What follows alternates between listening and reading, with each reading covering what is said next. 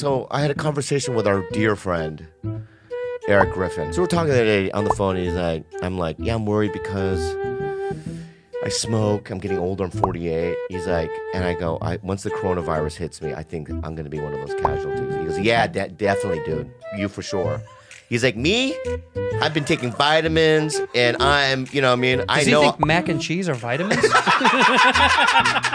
You know, but he goes, me? I'm fine. I'm taking my hormone pills, my vitamins. I go, if I die, Erik, you're gonna die.